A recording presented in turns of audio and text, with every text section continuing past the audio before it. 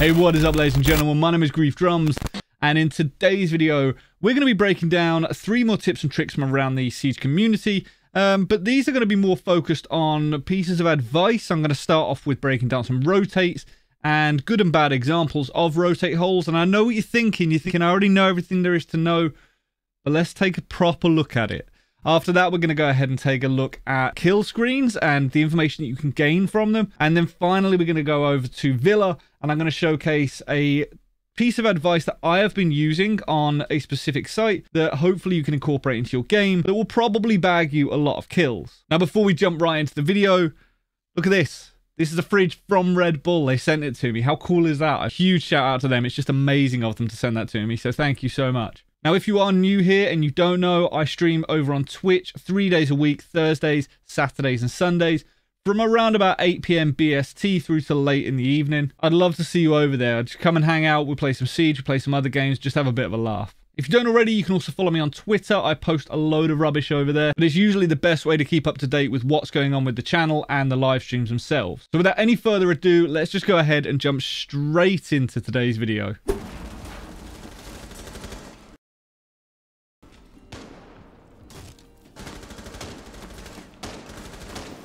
So here we are over on Cafe, and as you will have seen in that previous clip, the dude had put a rotate in here, basically. And the issue with that is by coming over to here, you're exposing yourself to multiple areas. You're open to sort of this area over here under the new hatch. You're open to this area through here in the cigar shop, and you can be shot from the skylight. Now, the point of putting in a rotate down here is the fact that if you want to move around in this area, you can obviously hide from all of those respective lines of sight, and you can't be seen from any of them. But the point of the impact is to allow rotates throughout different areas of the map without exposing yourself to multiple angles. So as you pull out through this particular rotate here, I've not exposed myself to any of those angles, but it has allowed me to move around. It's allowed me to get out of dodge, and it's allowed me to then come and peek out in different areas and expose myself to limited angles one at a time. As a result, very often this line of sight is reinforced, and sometimes you'll even see teams put a mirror window on there so that you can do exactly that. You can move around in here, and you can move through this section here. Obviously, if this rotate wasn't here, the only option will be to come through the doorway, in which, as I say, you're limiting how much cover you've got and how exposed you are to the various different angles that are available to the attackers. Now, the same can be said for downstairs on the basement, the bakery. On this floor down here, you want to be able to have rotates to move in and out. So depending on what you're doing, if you want to get into the bakery itself from the kitchen, your only option really is to come through here or to push the long hallway. So very often you'll see teams put in like a rotate down here so that they can move into the bakery with limited exposure to the various angles. If you are holding the bakery itself, you can contest, and then as and when you need to, you can fall back into the site and hide behind the reinforced walls. So the next rotate we're going to look at is over on Theme Park. I was playing as Mirror, and I was pretty much going through my full setup, trying to organize everything so I was ready for the round as it started, only to find that a rotate had been put in. Now, I want to make it quite clear. The rotate itself, it isn't one that I would particularly like to use. However, that doesn't make it completely wrong. Now, I want to make it quite clear that I'm not bashing the dude for putting in this rotate. However, the difficulty I have with it is the fact that him putting in that rotate without sort of questioning anyone in a bit of a random spot and then not playing around it is the real issue. Now, you need to be responsible for the rotates and the lines of sight you put in. If you're not planning on playing around it, if you're not planning on using it, or if people on your team aren't aware it's going to be there, is it really the best thing to do? Do you need to put in that line of sight? You know, I mean, if people don't know about it, you could be exposing them to different angles and more problems than your initial plan had set up. So it's at this point in the clip that I realise where the rotate is. I sort of turn around and start questioning it and think, you know what? My entire setup now is very, very limited. And I'm going to go ahead and explain why, but it's just so frustrating to me to see a rotate put here and not further over to the right.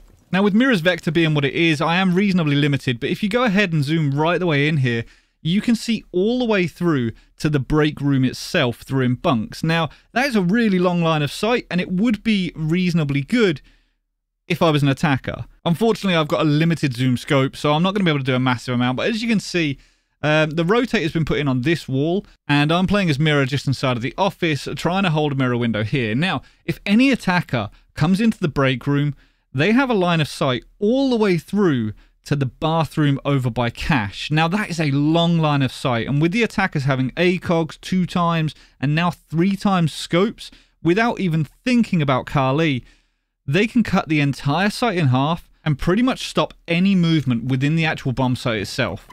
By playing as an attacker all the way back here, as you can see with this ACOG, look at the line of sight I've got.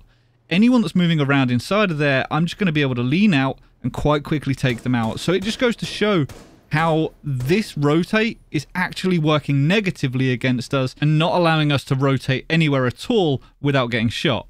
Now, if this wall had been done instead, and we put the rotate in just over here, that will mean that we can actually move around as Mirror inside of the site, because the line of sight from the break room is a lot more limited. I can move around, I can move into this new rotate to get different lines of sight without exposing myself to the long line of sight from the break room. The biggest piece of advice I'm going to give for all of this is don't just put a rotate in for the sake of it. Don't do it because you think you need to rotate between 2 bomb sites. Actually stop and think about it. Don't put one somewhere just because you've seen it before in a video or something. Try and actually think, what lines of sight am I exposing people to? Am I going to be utilizing a long line of sight? If I am, do I need to make other people aware of it and figure out what is going to occur should I die? Me putting in some crazy long line of sight is amazing as long as either everyone knows about it or alternatively it's not going to expose anyone to any danger should I die in that area. Have a think about it. Have a think about the rotates that you currently use and have a think about why you use them and what angles you are opening yourself up to. Next up today, I want to discuss probably one of the most important screens that you don't pay attention to on Rainbow Six. Now, this particular screen that I'm talking about is when you just died and it shows you who killed you. And the amount of times that people, I will say to them, where'd you die from? They'll be like, I don't know, I had to watch the replay. Well, you don't actually have to watch the replay to figure out where you died, because as you'll see here, walking through this corridor as Ash, I die right in the middle of the corridor to a nitro from a bandit that is downstairs. Now, I can tell exactly which room he is in. He is in the bush ranger room directly below me, and as you can see from the hole in the roof shown in the background, he's quite literally placed the nitro on the ceiling above him and then set it off. Now, if Bandit had moved to the other side of the map, he would be shown on that kill screen right here where he pressed his phone. So if he's off hiding in the piano area, or if he's in electrical on the other side of the map, when he sets that nitro off and I die to the nitro, I'm going to know exactly where he is and I can pass that information on. Now, the clip in the background that I'm showcasing here is one in which I absolutely whiffed my shots. I mean, the whole thing, I should have been holding the flank. I completely messed it up. But it kind of showcases what I'm talking about here. So I'm jumping onto my drone. As I say, I'm holding the flank to make sure no one comes around these top stairs, and I see the Legion creeping up into the upper arcade. So I come up to peek him. He's a bit further than I expected to be, and I just miss all my shots and die. And it's unfortunate, it really is, but once we get to this screen right here, I have just gained so much information, it's unreal. I know exactly how much health Legion is on. I know exactly where he killed me from. He killed me from just next to this arcade machine. And if you pay attention to the left-hand side of the screen, you will notice that Jaeger is also there. Now, in these moments when you die, you can either sit there and you can scream and shout and say, you know what, I'm really angry that I died. It was a headshot. I should have killed, you know, all that kind of stuff. Or you can take the information that you get from this kill screen right here and you can feed that into your team. Now, if I'm quick enough, I can tell everyone that is down by the barrels that's trying to breach that wall that not only is Legion pushing around, but Jaeger is also in upper arcade as well. And if you go ahead and look at the amount of people that were still alive just before I died, you'll notice that JD had just killed someone. We'd already killed a spawn peeker, and we know 2 people are in upper arcade. So only 1 person is on site, meaning you can quite simply push through into the site and gain control.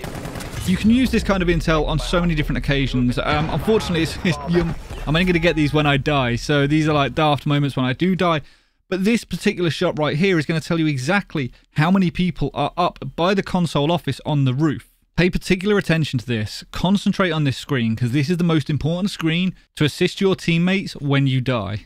Now, the very final thing I want to cover today is this setup on Villa. Now, I am aware that we are over the 10-minute mark, so I'm going to be quite quick with this, and we're only going to showcase it pretty speedily. But you'll notice that we are defending Trophy Statue, and I'm trying to cover the master bedroom, and I'm doing that from downstairs in the dining room.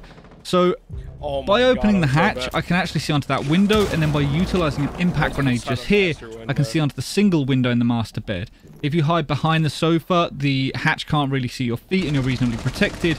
But by moving around in this area, I can protect downstairs, I can stop people getting stuff off the walls from below, and I can also control both of these entry points from the dining room itself before rotating back up to the site. Now, you do have to keep your ears turned on and pay attention, keep your head on the swivel to what's going on around you, but this can be an extremely beneficial place to set up if you are holding Trophy and Statue. I'm afraid that's going to be it for today's video. Hopefully there's something in there you can take away, and hopefully there's something that if you didn't know it, you do now, and you can incorporate it into your game. It'll hopefully help you improve. If you did enjoy the video, please consider hitting that thumbs up. If you don't already, make sure to subscribe. And if you're interested in just raw gameplay, I have a second YouTube channel which is called Griefdrums Plays, in which I literally just upload gameplay. So if you're interested in seeing that kind of content, make sure to check that out as well. Grief Nation, thank you very much for staying till the end. I will see you beautiful people next time.